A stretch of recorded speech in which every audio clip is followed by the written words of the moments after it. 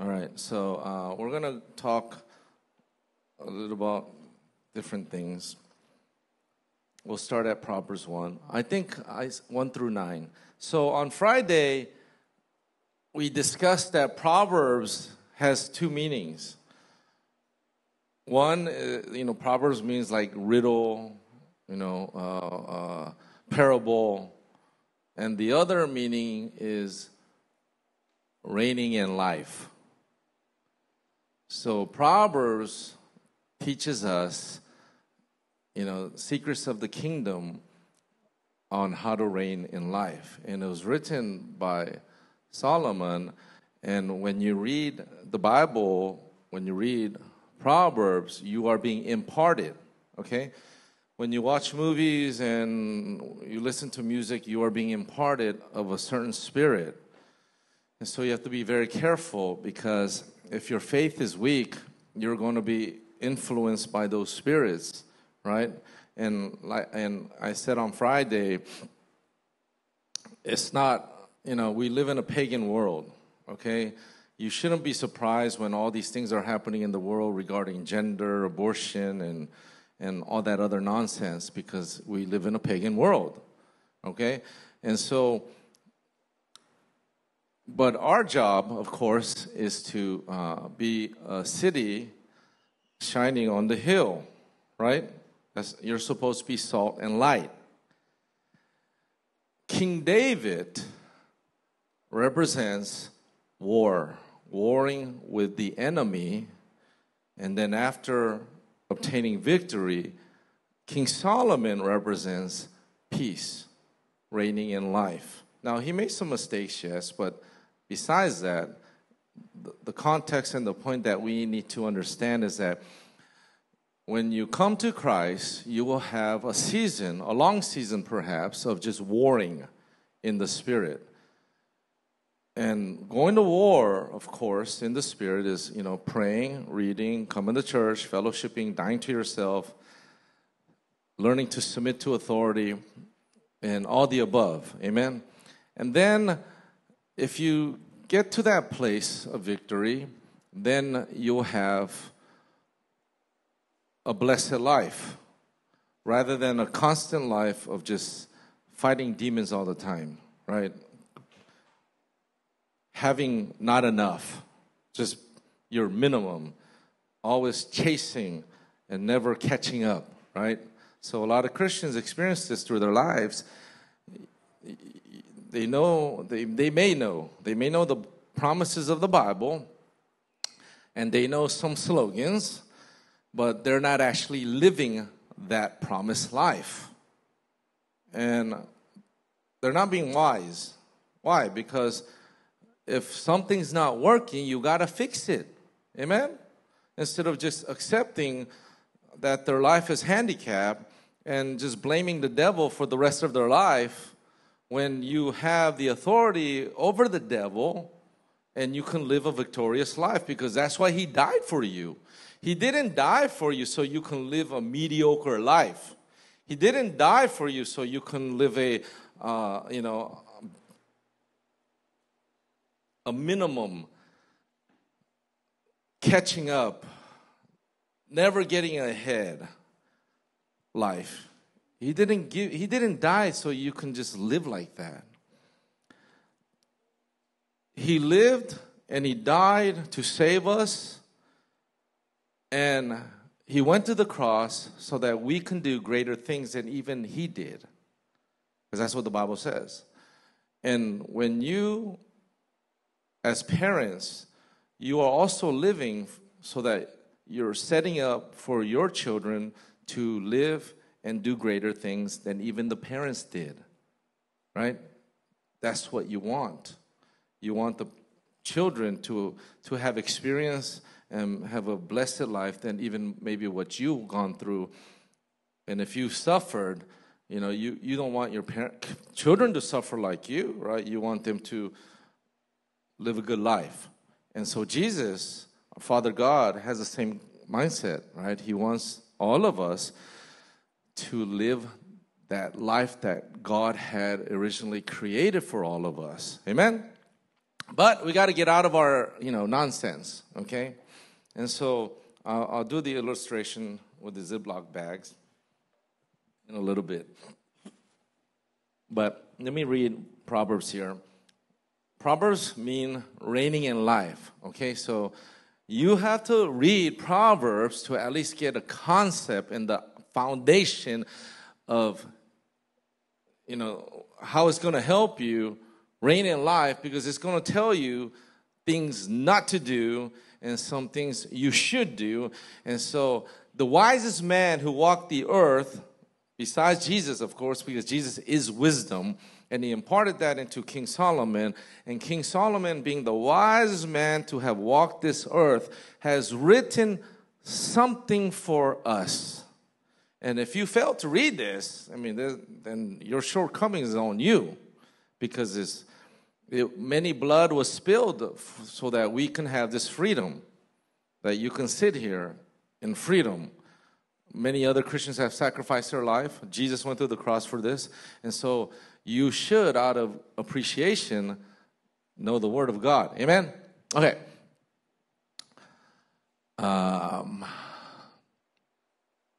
Can we go to chapter 1, please?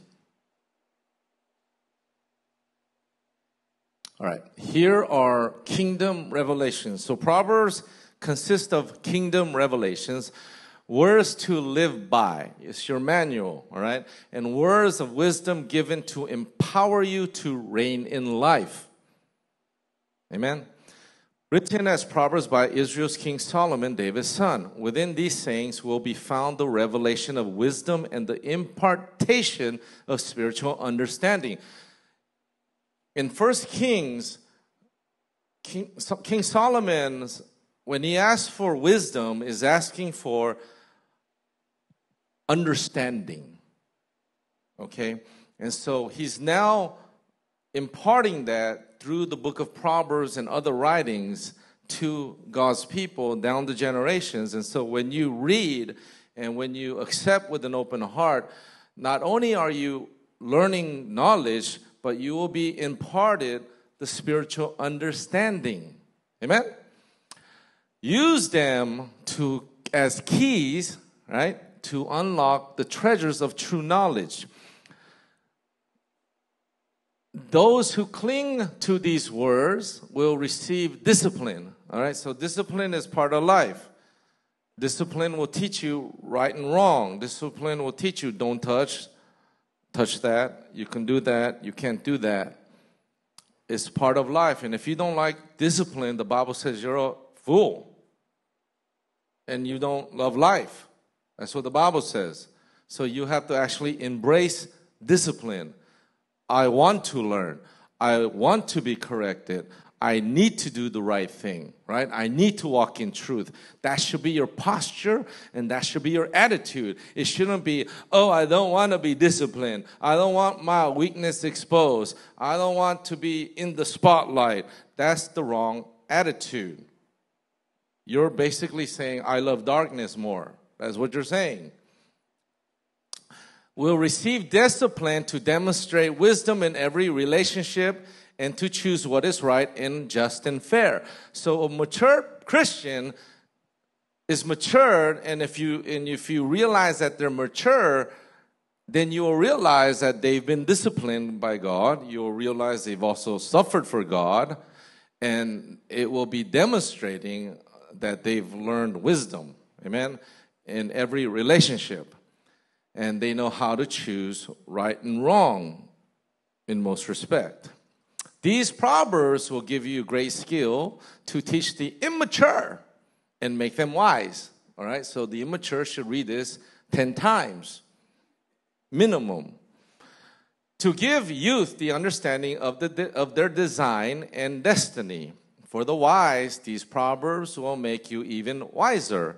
And for those with discernment, you will be able to acquire brilliant strategies for leadership. So if you want to be a leader, you definitely need to read Proverbs.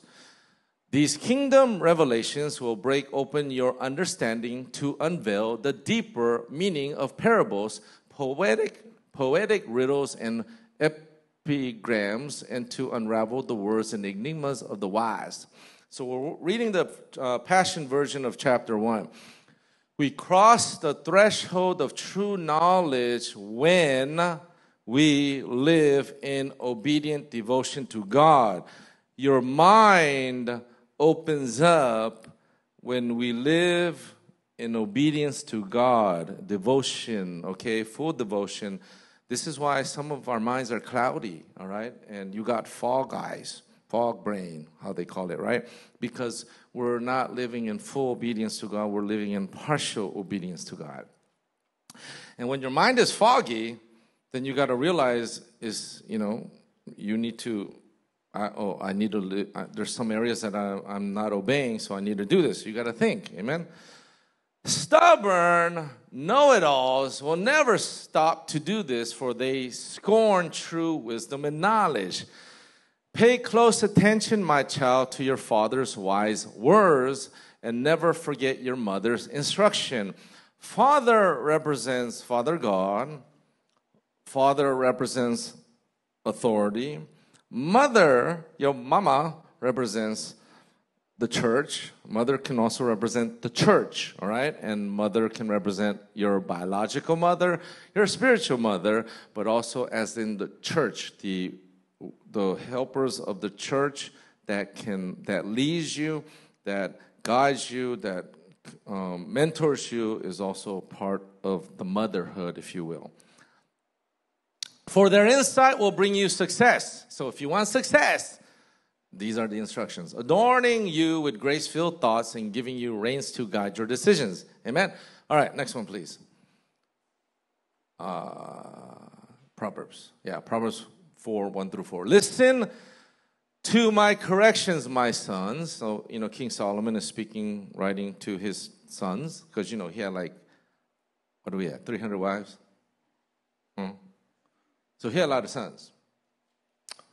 This don't mean you can go get more than one wife. My sons, for I speak to you as your father. Let discernment enter your heart, and you will grow wise with the understanding I impart. My revelation truth is a gift to you, so remain faithful to my instruction. For I too was once delight of my father and cherished by my mother, their beloved child. Then my father taught me, saying, never forget my words. If you do everything I teach you, you will reign in life. Okay?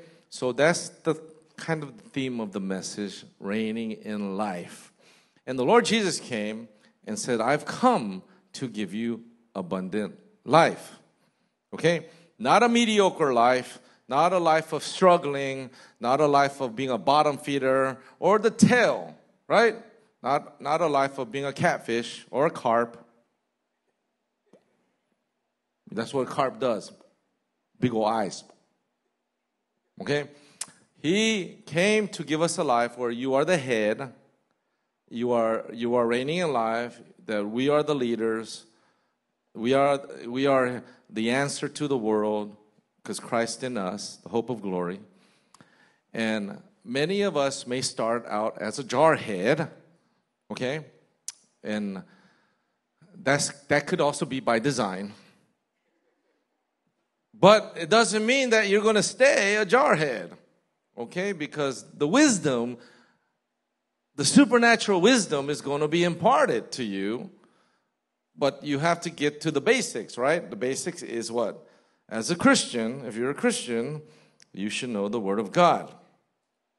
You should, on your own, read it. And, we continuously emphasize this until your brain hurts, right? Read the Word, pray, and you got to come to service, fellowshipping with the brothers and sisters. You have to learn spiritual authority. You have to understand kingdom principle. All right? Because most of us conform from the world, as the world, and you have to be made new. Because the old is not going to work. And so the old is trying to enter the new, and it's colliding. All right? So you have to become new. Amen? In order to reign in life. As I said earlier, David was a man of war. And he's like, I'm going to build a temple, but God says, no, you have too much blood on your hand, and so your son Solomon will build the temple. And so we have two phases, all right? And so like I said, you may be in a season of war, and that could be a long time. As APC mentioned yesterday, Joshua, the book of Joshua, he conquered about 31 kings in the promised land.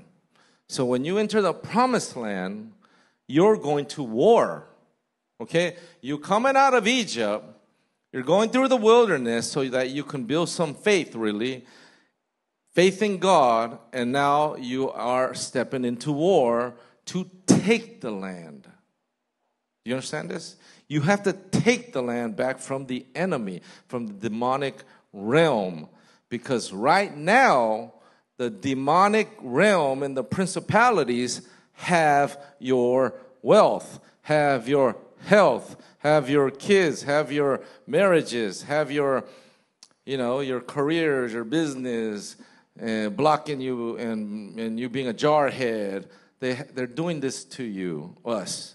And so entering the promised land is by grace, and he wants to send us into the promised land, but now you got to choose to fight in the promised land. And those 31 kings, you can look at it as representing 31 principalities or dominions that you need to take back so you can get your health back, you can get your marriage back, you can get your kids back, you can get your money back, you can get everything back. Okay? That's the promised land. And then when we take it all back, let's go to 1 Kings 5, I think it is, right? Did I give you 5? But now the Lord my God has given me rest from war on every side. There is neither adversary nor misfortune confronting me. Who's the adversary? The devil. There is a place where the devil can't touch you no more. Right? Where you're now like living in peace and prosperity because you've already warred. You've taken the land back. Okay, you've taken the land back. Your faith is up there. You're posturing. You're living as the bride of Christ, knowing that you have received and you're exercising your authority. There's order in your family, order in your life. And everything you touch now turns to platinum, gold, or whatever is valuable to you. And you don't have to blame the devil anymore, like the little kids do. The devil did it. The devil's out there, but he can't touch you. You're too high on the hill. The light, city of light on the hill. You're too high. They can't touch you no more. And when you're up there on the hill, you're shining. Some of these houses on the mountains, you're like looking up the mountain, you go, that's a nice house. I wish I had that house. That's a big house, in fact. I wish I lived. That's how how people think. And so being the light spiritually, being the light on the hill, a city, people are drawn to tú. That's Spanish for you. They're supposed to be drawn to you. They're supposed to be drawn to us. Why? Because Christ in us, the hope of glory, is shining on top of the hill, high enough where demons can't even touch you anymore. And you're living as we're supposed to. Kingdom priests, royalty, God's sons and daughters, God's kings and queens, princes and princesses. But instead of acting like trying to live like that here in the sewer of life, get out of the sewer first, right? Don't play, castle in the sewer. Being too prideful, perhaps. Clean the sewer. Clean your toilet first. Okay? Learn to clean your toilet first. And so we want to get to this place. Amen? So how do we get to this place? God is very, very, he's very graceful, we all know. He's also very methodical, and he's very strategic. And unless you understand his ways, you're just going to get mad. Okay? You're going to get mad, you're going to throw a tantrum, you're going to pout, and you're just going, why not? Why, God? Why are you doing this to me, God? Why aren't you answering my prayer? Why aren't you blah, blah? That's what you're going to do. Because you don't understand his ways. And you don't even realize that even what looks bad, God is trying to actually set you up for a blessing. But in order for you to be blessed, send me to Jeremiah, please. Jeremiah 17:9-10, I hope we all know this, right? The heart, the human heart, is deceitful above all things, and it is extremely sick. Who can understand it fully and know its secret motives? I, the Lord, search and examine the mind. I test the heart to give each man according to his ways, according to the result of his or her deeds. So the world has a saying, and they say, oh, I'm going to trust my heart. As Christians, you should never trust your heart, because your heart is above all things most deceitful and extremely sick. Okay? It's puking. So if you trust your heart, you're going to get deceived, right? People say, oh, I love this guy. I love this woman. I'm going to go by what my heart says. And then you know what happens after that, right? So you can't trust your heart. You got to get rid of your heart. You have to trust God, not your heart. And so we have to ask God, I need a new heart. That's why it says in the Bible, in Ezekiel, I'll give you a new heart and a spirit. But God's not going to give you a new heart like, okay, one for one, I'll give you a new heart. I'll take your extremely sick one. It doesn't do that. Then you're just a robot. So through your life, some sooner than later, I guess, you have to choose to have his heart. So when you deal with people, when you deal with things in life, if you want God's heart and you want a heart that loves people, then in that moment of your testing or circumstance, you have to, based on what you learn from the Word and through God, you have to choose his choice, die to yourself, forgive, and then in that area of your heart, it changes. So you can have all this, your own wicked heart, and there's a little God's heart working now. And then you just keep working. And then eventually you're going to have all of his heart. And then you'll act more like him. While other people, see, it's like you get saved and you get a deposit of the Holy Spirit, right? Deposit. So you have a deposit. But you got to get the full payment. Okay, you need all of the Holy Spirit so that you can be filling and overflowing. Amen? So don't trust your heart, okay, in case you didn't know. Now, let's say this is your heart. This is the ode, and this is all it can contain, all right? This is what it can contain. And as God's people, because we hear, oh, God wants to bless us, and you want to be blessed, right? You want to be blessed. You want to get out of your one-bedroom rental, and you want God to give you your own house, right? You want to get out of the lemon car, and you want a brand new car. You want to get out of the retail hourly job, and you want to make good salary and benefits, right? You want stocks. You want to live the abundant life.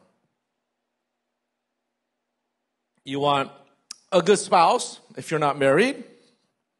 You want a good husband that'll take care of you. You want a good wife that will keep the family together, a woman of prayer, a woman that makes the right decision at the right times. You want a man who's going to be protective, right? A husband, a man who's going to be a man, a father, a husband, one who gets up and goes to work. You want a wife who can cook, I hope. Unless you want to cook yourself, I guess. Ramen or water. You want a wife who can clean your house, take care of the kids, right? So we all have expectations of one another, right? And you have your ideal spouse, ideal husband, ideal life. And you're like, God, I want to be blessed. And so we hear these words, people like, God's going to bless you. So you want this huge blessing, let's say. But your heart is this small. It's old, green. It's sick, it's vomit. So you need a bigger heart. Now, I would have got a garbage bag, but it's only black. I forgot to bring the clear 33-gallon garbage bag. Okay, so imagine this as a 33-gallon, one of those big garbage bags. You want that type of heart to contain the blessing you're asking for. Okay, you want this type of blessing, but your heart, is this small. But in order to get the big blessing, your heart, must become big enough to receive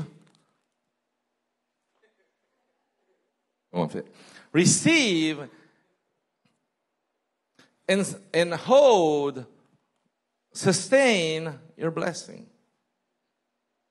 Amen. So God has a strategy because a lot of times we just do things backwards. But He's very graceful.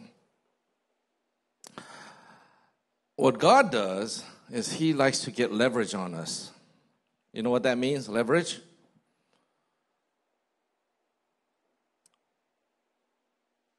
If He gives you title first in this church, like, head deacon or Shanti, like, God made me head deacon, and I don't even know what that means, which is true.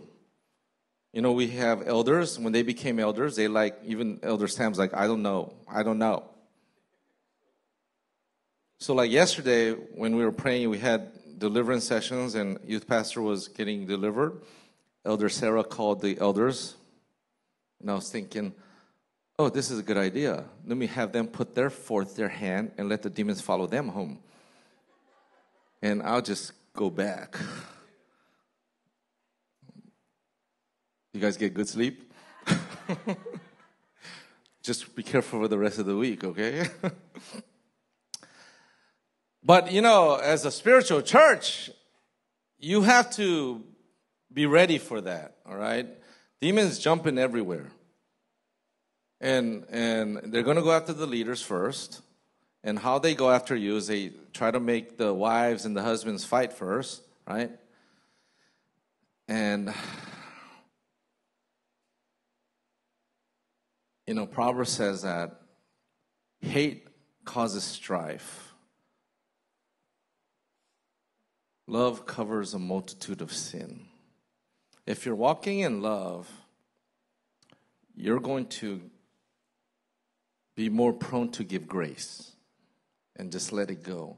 If you're walking in hate, you're constantly looking for a fight. And you have yet to experience the revelation of God or the revelation of His love. And most of God's people are in that category. They fight a lot. You just look at your own marriages, okay? Little cat fights. Now, we all start that way, but the real question still remains, are you getting better? Is your fight decreasing? And even if you have fights, is it like, are you able to overcome and mend and continue, or do we find resentment and build on top of resentment, or do we build on top of love and grace and forgiveness? So there's only two paths constantly, right? Only two paths. So let's say, for example, God has given you position. And elders or head deacon or shanty, like, they don't know what that means. So he gives you first. Okay? He may even give you a job first. A really good job. A job that you're like, how did I get this job? I make the most money ever in my life. And you're like, yeah, glory to God, he gave me this job. Right? So you acknowledge that. Or an event happened, or something happened. Or maybe you have the taste of goodness where a spouse is within your reach, a really good spouse. Or maybe a house is within your reach. Spouse, house, rhymes. What's another one? House, spouse, mouse. Maybe a breakthrough in money, or getting out of debt, or you're expecting something that can help you, okay? You're expecting something that can help you. Settlement, perhaps, okay? Bonus, a business, going to school, being accepted somewhere. Just because you get accepted in college doesn't mean it's over, right? You now got to go through it. You got to finish. So God can put you in this predicament and give you that taste. He can touch your husbands or wives that you've been praying for, and maybe all of a sudden they decide to come to church. So you get this little taste, right, of goodness, of possibility, of higher blessings or breakthrough. But there's a squeeze on, okay, if you don't know this pattern. The squeeze is he'll give you that reward first, and the pattern is not always in this order. He'll give you that reward first. Maybe he's also delivered your spouse or your relative from some addiction. So you're praying, you're reading, and coming to church, right? And then the squeeze comes on. And what is that squeeze? That squeeze looks like something is deteriorating. It's breaking down. Okay? That what you tasted now is like slipping away. That's a squeeze. And so you may get mad at God, or you might start complaining to God. It's like, God, you might even say, I did this, I did that, and like, now, how come you're not answering my prayer? Or like, God, you said I pray for this, you're answering it, I saw it, it's in the glim, it's right there it's in my fingers and it's slipping away. What's he want from you? What's the purpose of this squeeze? He's trying to bless you and fill that bag, your heart, okay? He wants to. He wants to give you what you were reaching out for, what you were praying for, but he wants something back from you. The old,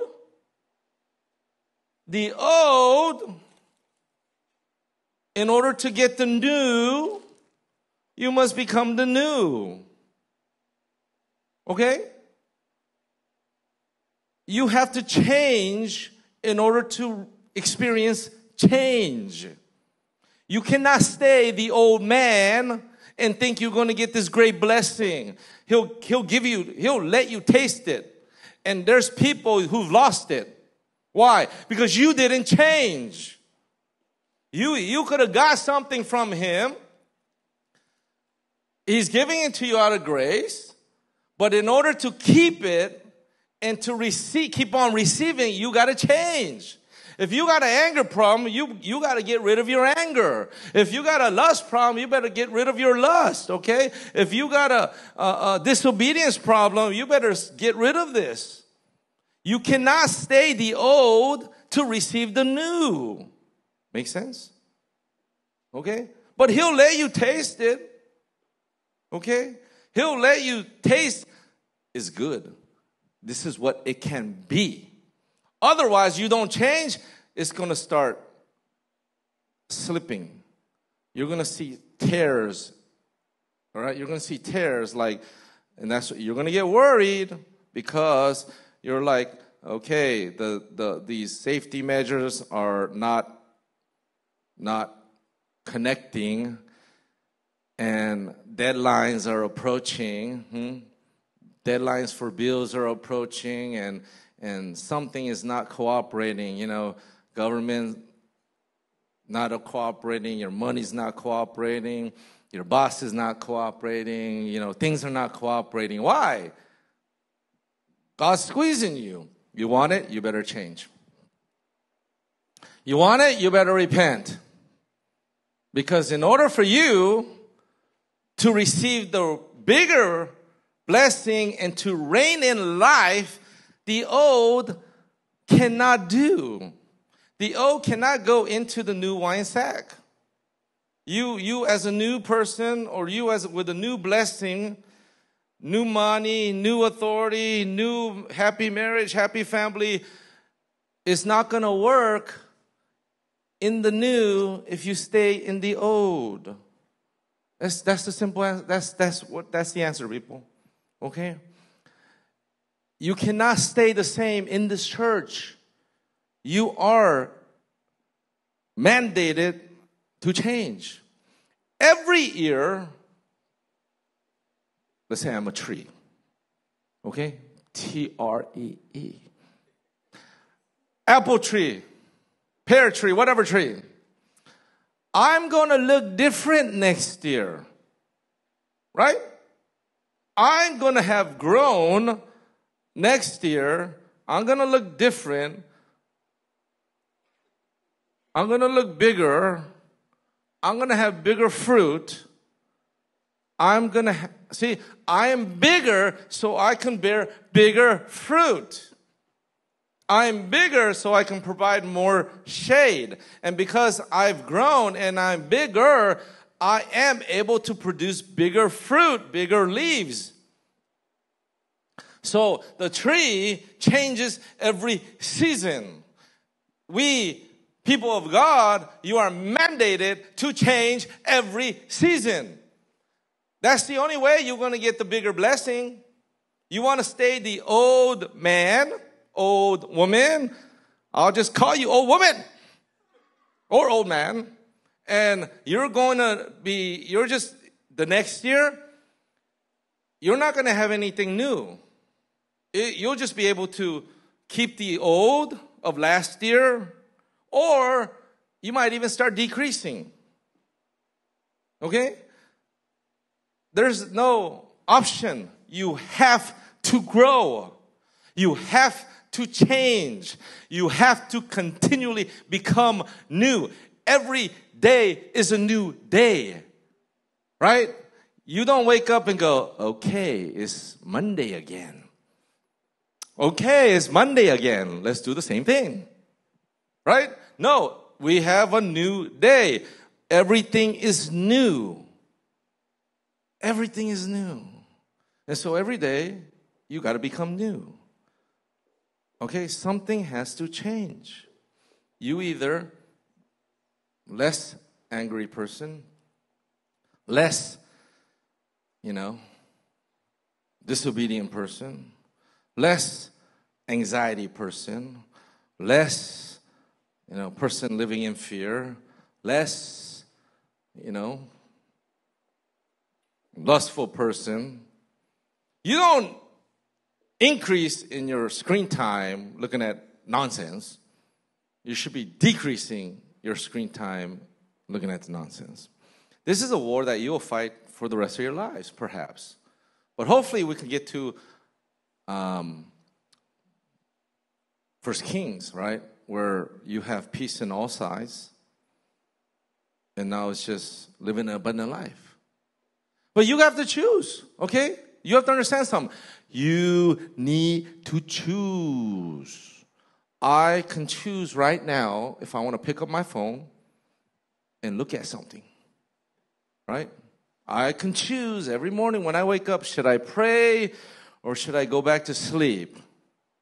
Should I pray or should I just watch TV or look at my phone? And you know what happens, when you keep looking at your phone? 1 hour, easy, right? They get you. That algorithm will get you because it knows what you like. You want to watch some cops pulling over some people, it'll keep doing that, right? Whatever you like, it knows. And pretty soon, AI gets smarter, and you're like, and even what you shop for is gonna send to you. And when your finger gets tired, they'll make a bigger screen so you can move your arm or your feet. But then, no, it's going to be AI, so you'll be like, next screen. You'll be using verbal commands. Next screen, next screen. You're the slave, all right? You're the slave.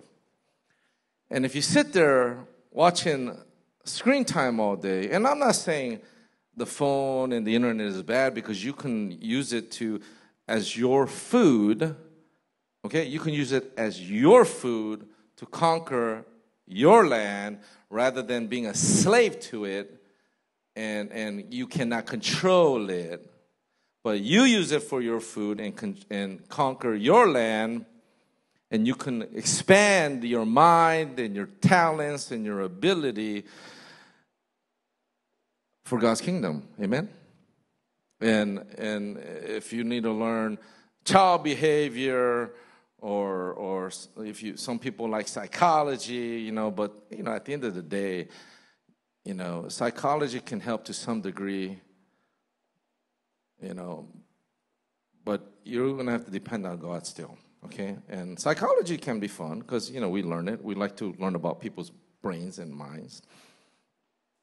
Whether it's your health, body, you can learn how to eat, how to exercise, but at the end of the day, you depend on God, but you have to do your part. Amen?